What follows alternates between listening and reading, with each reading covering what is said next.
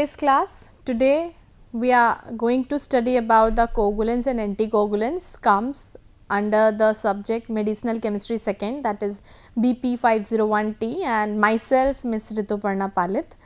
So, we are here to study about the coagulants and anticoagulants. Both these two classes are very important in many types of reactions in our body going on. Coagulation is also very important, at the same time anticoagulation is also very important, but in the respective places where they are needed to be present. So, let us discuss about the coagulation and anticoagulation process. First of all, we are going to discuss about coagulation. So, coagulation is a process it is also called as hemostasis, in which what happens, there is a arrest of blood loss. That means, if anybody got a wound, a fresh wound, there is a flow of blood out of the wound suddenly, and after 2 to 3 minutes what we are seeing that the blood stopped coming out of that wound, that open wound, and some red clots or a thick blood clot is appeared on the very most uppermost surface of the wound, that is on the epidermis of the epidermis layer of the skin. So, what happens here? This process is called as coagulation. To decrease or to stop the blood loss from that wound, this process happens by itself. We need not to do anything. But sometimes what happens, if there is a big wound or there is a operation happened, so post operative procedures or any other procedures where we need to coagulate the blood, so after the wounded, after the misfortunate situation, any accident or anything, we need to stop the blood oozing out of the wound, the coagulants are used. So, hemostasis or blood coagulation, it involves a complex interaction between the injured blood vessels, the platelets and the coagulation factors. There are 13 coagulation factors which plays a very important role in coagulation. So, coagulants are the substances which promote the coagulation and are indicated in hemorrhagic states. So, any state where hemorrhage is happening, hemorrhage means there is a flow of blood outside the body. When there is a flow of blood, or inside the body when some kind of hemorrhage is happening. So, to stop that hemorrhage condition, coagulants are used. If the wound is small, then it will happen by itself by the conjugation of these three things, that is injured blood vessels, the platelets and the coagulation factor. But if there is a need of incorporation of coagulation, then certain agents are used to stop the blood from coming out. So, this is the classification. The most important or the first coagulant, which is vitamin K. It is a natural agent, that is in form of K1, that is from plant. It is fat soluble. The examples are phytonadione and phylloquinone, also called as phytonadione, is also called as phylloquinone. Second is this is natural, whereas this is K3 is synthetic. If it is synthetic, then there is a two types we have seen, that is fat soluble and water soluble. The example for fat soluble is menadione and acetamenadione, and in water soluble we have seen several examples like menadione sodium bisulfate and menadione sodium diphosphate. So, these two examples are from water soluble and from fat soluble, that is menadione and acetomenadione. And there are some other characters also, the miscellaneous class of this classification, that is miscellaneous: fibrinogen, desmopressin, anti-hemophilic factors, adrenochrome, monosemicarbazole, rutin and ethamsilate. So, there are various agents which are also considered in this class, in this coagulation process, in the classification. So, these are the basic classes which are having the category of coagulants. So, let us study about vitamin K, which is the most important and both naturally and synthetically prepared. So, natural is it's a fat soluble, it's a dietary vitamin which is principally required for the synthesis of clotting factor in our body only. Vitamin K, it acts as a cofactor at a late stage in the synthesis by liver of coagulation proteins, prothrombin, factor number 7, 9th and 10th. I told you earlier that there are 13 factors, we will discuss in our later slides the factors also. And in details you will study the factors in pharmacology subjects. Here we will just go through the clotting factors which are responsible. So, vitamin K, as we know, it is a fat soluble vitamin, it is a dietary principle which is required for the synthesis of clotting factors. Vitamin K, it acts as a cofactor at a late stage in the synthesis by liver of coagulation process, prothrombin factors, that is prothrombin and factors 7th, 9th and 10th. Vitamin K, it has a basic naphthoquinone structure. If you see the structure of vitamin K, which is this.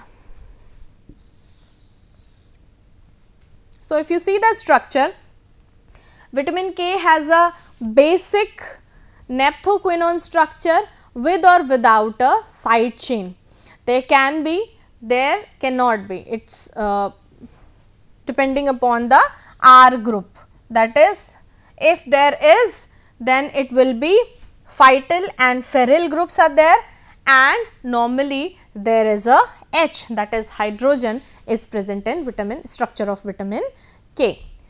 And vitamin K is used in the process of prophylaxis and in the treatment of bleeding due to deficiency of clotting factor. Some patients, some people are there who are deficient of clotting factor, those are getting treated with externally medicines, externally drugs such as vitamin K, which is given to the patient for clotting their wounds. You have seen many times that a person who got a wound and the blood is not, it is bleeding all the time.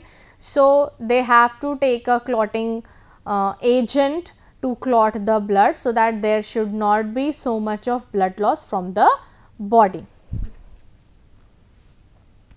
Again, some more information about vitamin K, that is synthetic vitamin K. Let us see about it. Vitamin K1, phytonadione or mefentone is the form of vitamin K which are most often used therapeutically.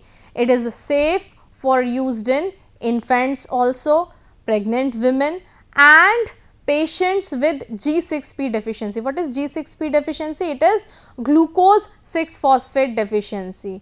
That is the glucose, that is very important enzyme for glucose metabolism in our body. It helps in conversion of glucose into fructose in our body. So, vitamin K1 is a form of vitamin K, it is a derivative of vitamin K. Most often it is used therapeutically, it is very safe in infants, pregnant women and patients with G6P deficiency, and at the same time phytonadione is lipid soluble, as we have already discussed it, that vitamin K is lipid soluble. It has a faster onset than vitamin K3 or vitamin K4. Vitamin K3 is called as menadione and vitamin K4 is called as menadiol sodium diphosphate. So, this is the structure for all three of it. This is vitamin K1. The ring system, in the previous slide, the ring system of vitamin K, you can see that it is the same and a little bit different, that is in vitamin K. So, vitamin K1 has the same ring, vitamin K3 also has the same ring and vitamin K4 also has the same ring, only there is a difference with the this part of the ring where it is getting attached with the double bond O. Instead of double bond O, it is attached with a single bond O, because there are presence of phosphate group here, sodium salt of phosphate groups are here getting attached in vitamin K4. So, vitamin K, K1, K3 and K4 all are responsible for clotting of blood from the wounded place. Now, let us come for anticoagulants. Anticoagulants are just the opposite of coagulants.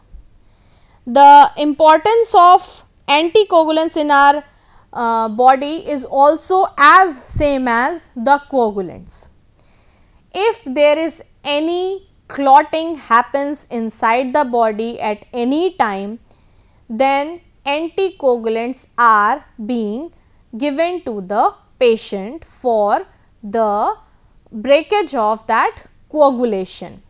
So, there are certain conditions in our body when the patient is having or there is a preparations of continuous preparation of having coagulation in the various organs or in the blood vessels, which is very harmful, very dangerous, life threatening condition, formation of coagulation, which ultimately creates a life threatening condition for the patient. So, they needs to get dissociated, they needs to get breakdown to use, so anticoagulants are being used in that conditions. So, anticoagulants, they generally prevents clotting from formation of an or existing clot from an old or enlarging, but it also promotes not to having so much of clotting after a post operative procedure. Like if a person has surgery, so there need not to be so much of clotting at the same time of surgery. So, to eliminate that condition, anticoagulation agents are given to the patient. So, the drugs that inhibit thrombus formation and prevent coagulation or formation of new blood clots, they are called as anticoagulants or the anticoagulant agents, which inhibit either the action of coagulation factor, that is heparin, or interfere with the synthesis of coagulation factor, that is warfarin. These two drugs, these two medicine are generally being used to inhibit the action of coagulation factor and synthesis of coagulation factor. So, these two agents heparin and warfarin are generally used. First, that is heparin or unfractioned heparin is a heterogeneous mixture of sulfated mucopolysaccharides with molecular weight, that is 10,000 to 20,000 gram per mole.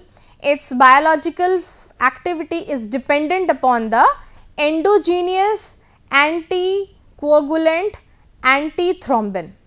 So, the first agent, that is heparin, is the properties which are written, that it has a molecular weight of 10,000 to 20,000 gram per mole. Its biological activity is depending upon the endogenous anticoagulant, antithrombin, and it is a mixture of sulfated mucopolysaccharides, a heterogeneous mixture of sulfated mucopolysaccharides. So, the heparin is very useful in as a anticoagulant agent. Generally, we see the use of heparin or warfarin in the when there is a blood coagulation in patients. So, these are the naturally occurring agents. Heparin is a naturally occurring agent. So, this is safe for use in patients, and the shorter, it has a shorter chain, low molecular weight, fractions of heparin, enoxaparin, that is a fraction of heparin, enoxaparin, dalteparin and tinzaparin. These are the 3 fractions of heparin which are generally used to inhibit the activated factor 10, but it has less effect on the thrombin than the high molecular weight species. So, there are certain, as we have seen from the slide, that there are certain fractions of heparin also which are being used to inhibit the activated factors, that is the activated factor 10, and it has a less effect on thrombin than the high molecular weight species. So, as the slide suggests, that anticoagulants are having exactly the opposite effect of coagulants. So, this is the classification for anticoagulants. There are 2 types of anticoagulants we have seen, that is parenteral and oral. The parenteral has indirect thrombin inhibitors and direct thrombin inhibitors. The indirect thrombin inhibitors has heparin, that is low molecular weight heparins, fondaparinux and danaparide. So, these are the examples of indirect thrombin inhibitors. Next is direct thrombin inhibitors, that is lepiridine, bivalirudin and argatroban. These are the examples of direct thrombin inhibitors. Oral anticoagulants, the examples are, they are divided into certain derivatives on the basis of structures. So, coumarin derivative, bi-hydroxycoumarin, that is also called as dicumarol, warfarin sodium, acinocumarol, nicomalone and ethyl bismuth acetate. And in dendione derivative, it has phenindione. Direct factor 10A inhibitor is rivaroxaban, and oral direct thrombin inhibitor is dabigatran etixylate. So, these are the examples. This is the classification for your anticoagulant, that are divided into 2 types, that is parenteral and oral. The drugs which are used in parenteral and oral anticoagulants are, we are going to study the main of the which are given in our syllabus. So, anticoagulants, 2 types, like they are the medicines which are used in vitro, that is heparin, calcium complexing agent, that is sodium citrate, sodium oxalate and sodium acetate. On the rightmost table of the rightmost part of the table is having the amount and the concentration by which this is going to be used, and generally it is being used. And the last is, that is antiplatelet drug, which is very important, that is clopidogrel. It is a newer congener of triclopyridine, ability to inhibit the platelet dysfunction and therapeutic efficacy.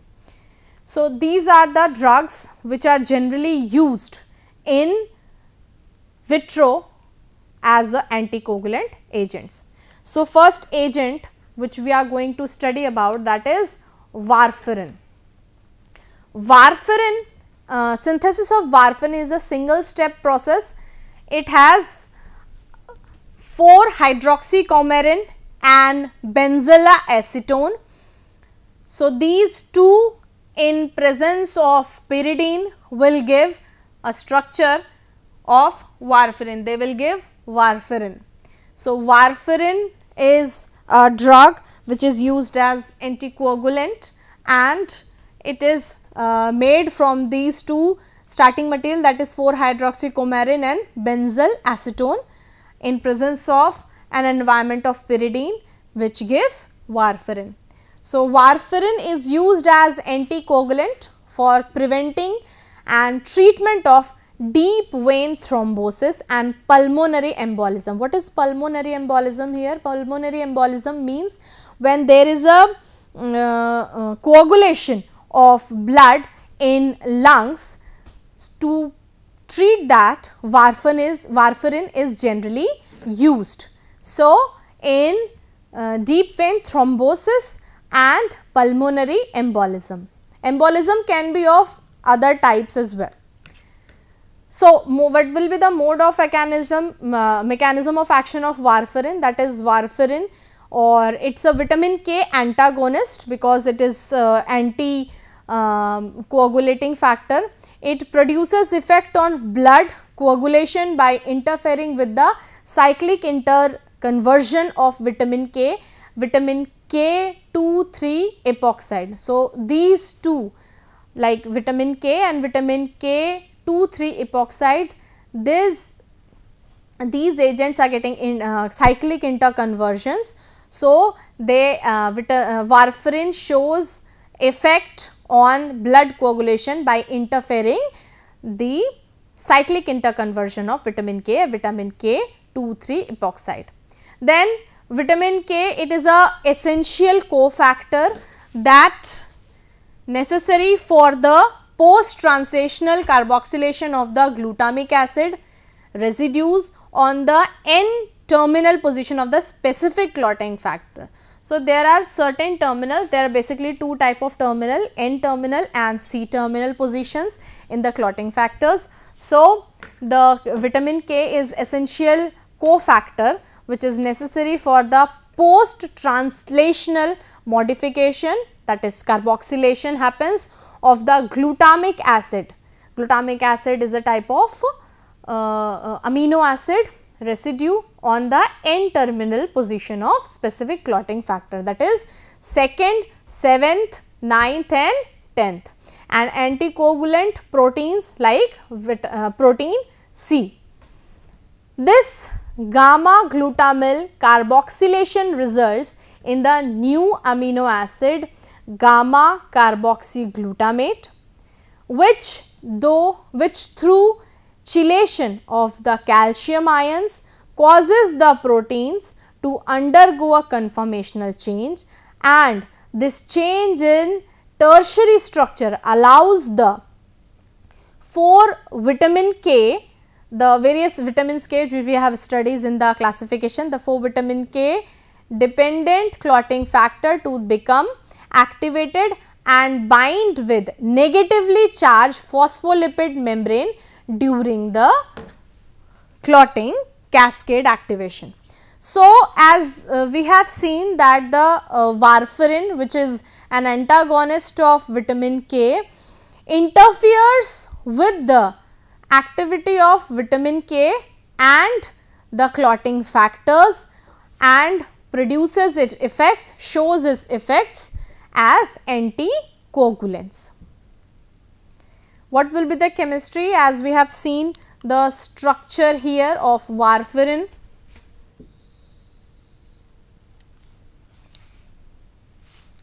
The chemistry says the coumarin derivatives are all water insoluble lactones.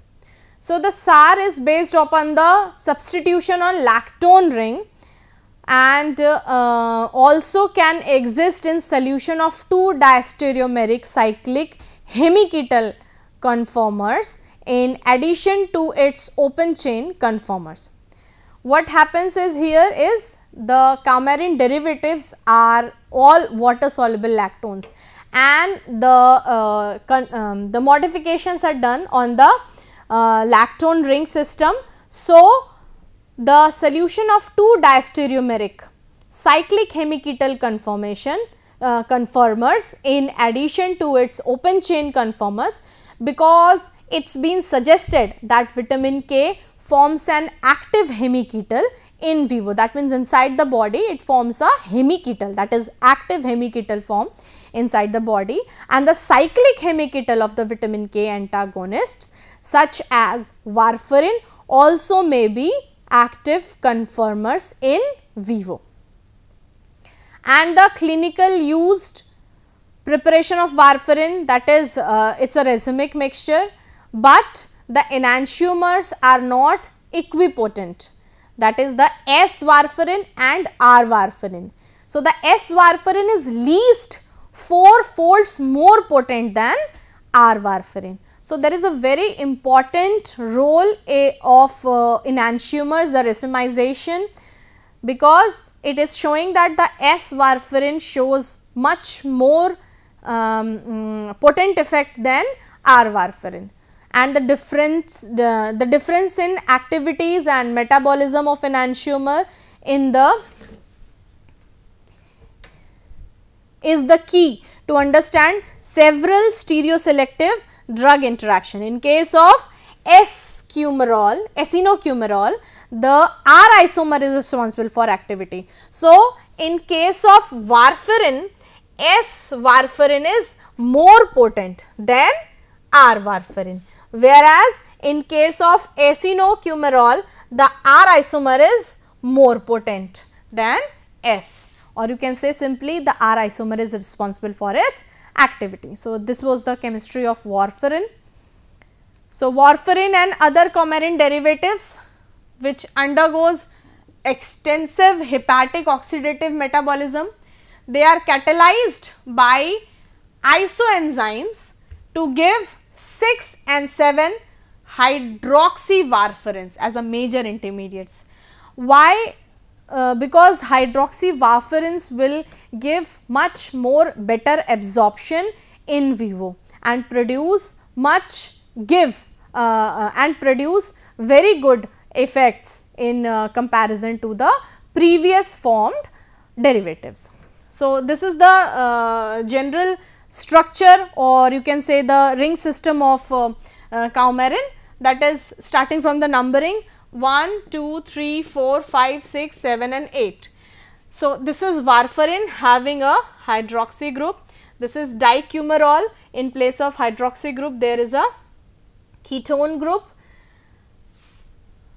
Next is 6 hydroxy warfarin, it has an hydroxy group in place of 6, and 7 hydroxy that has a hydroxy group at the 7th position in the ring system. So, it is very much so the modification by addition of hydroxy warfarins is the so the modifications which are done by addition of hydroxy groups are very good and gives potent activities. So, these are some agents also for coagulating agents and anticoagulating agent, these are the other agents.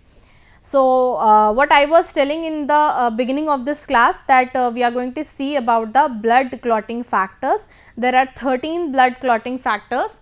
First is fibrinogen, then prothrombin, then tissue thromboplastin, calcium, proacelerin labile factor, also called as the proacelerin labile factor, then proconvertin stable factor. Next is anti-hemophilic A factor and anti-hemophilic globulin. Next is anti-hemophilic B factor. Next, Stewart or Stewart-Prover factor. Next is plasma thromboplastin antecedent. Next is Hageman's factor and contact factor, and last is fibrin stabilizing factor. So, these are the factors which are responsible for blood clotting, and at the same time anticoagulants are those agents which opposes blood clotting, that means they opposes the clotting factors which are mentioned here and produces the anticoagulation. So, the general use will be various type of uses we can see anticoagulation, that is in deep vein thrombosis, pulmonary embolism, myocardial infarction, unstable angina, rheumatic heart disease, that is atrial fibrillation also, in atrial fibrillation also. Next is cerebrovascular diseases, various surgeries, that is vascular surgeries, prosthetic heart valves if they are incorporation of prosthetic heart valves. Next, retinal thrombosis, extracorporeal circulation, hemodialysis and difibrillation syndrome. So, these are the various conditions where the use of anticoagulants we can see. These are the references you can follow. The chemistry part is taken from FOES, the synthesis part is taken from synthesis of essential drugs and Berger medicinal chemistry. The pharmacology part is taken from essential of medicinal ecology and Lippincott. Thank you for this lecture.